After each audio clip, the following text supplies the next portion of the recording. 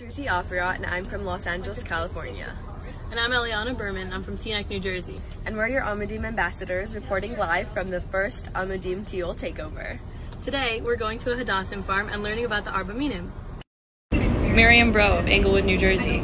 I have a very important question to ask you.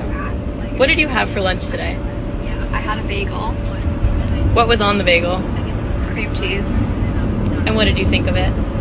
I thought it was a spiritually life-changing experience, and it made my neshama very happy. Good. That's what we like to hear at Amudim. We made it to the Hadassah farm! Woo!